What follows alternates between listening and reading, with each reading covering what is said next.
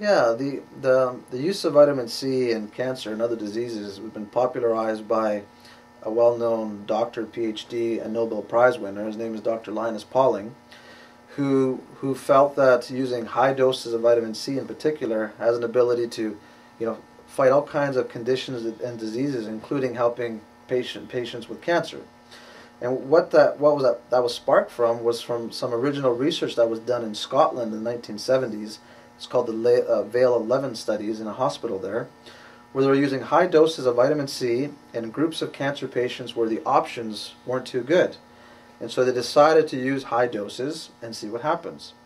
And what they found, though, was actually quite surprising, was that they noticed in groups of patients that the tumors that were growing stopped growing, others it slowed it down, and others it actually shrank them. And in others it actually it shrank them so strong and so hard that the tumors actually disappeared, but the patients went into shock and died.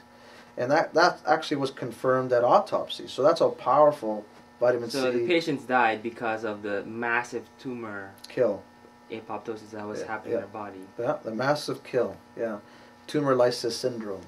That's probably a technical term for it. Yeah.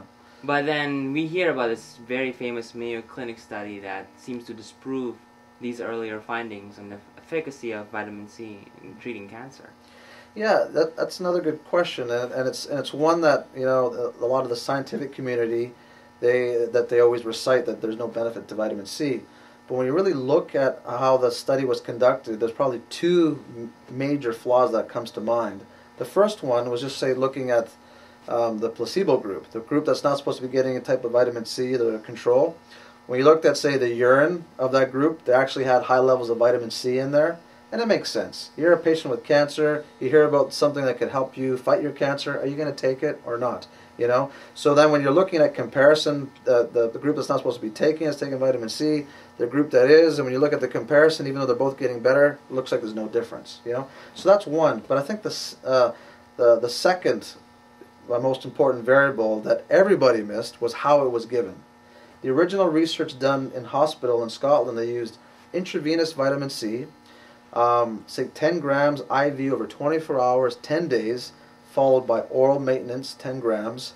And then if there were signs of infection or tumor growth, they would give IV by injection.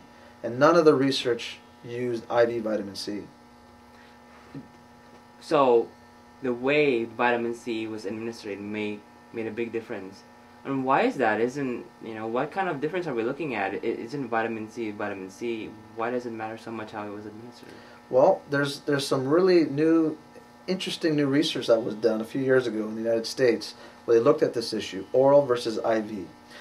If you were taking between 2,000 milligrams or 2 grams of oral vitamin C by pills up to 18,000 milligrams or 18 grams, the blood doesn't go any higher. It stays the same.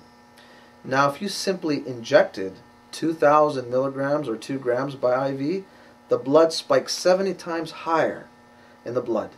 And when you're looking at the research done with vitamin C to kill cancer cells or have an effect on them, you need a strong concentration. And the only way to do that is by intravenous injection. It's the only way that we know of at this time. Now, for someone who is currently receiving treatment for cancer, say chemotherapy, isn't it dangerous for them to take vitamin C, because apparently vitamin C has some sort of antioxidant effect on the chemo that's not good for the chemotherapy?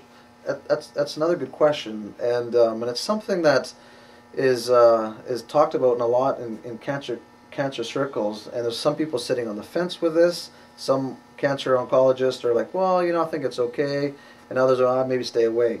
And the reality is that when you look at the IV use of vitamin C in high doses, you know how it kills cancer cells? Via an oxidative mechanism. It actually works similar to like chemotherapy, certain chemos. It actually kills cancer cells by increasing hydrogen peroxide in the cells. Cancer cells cannot handle it, so they die by an oxidative mechanism. Normal cells have the machinery to break that down and get rid of it. So when you're using intravenous vitamin C and in higher doses, it's not an but if you use lower dose vitamin C, it could have some antioxidant properties. So is it safe?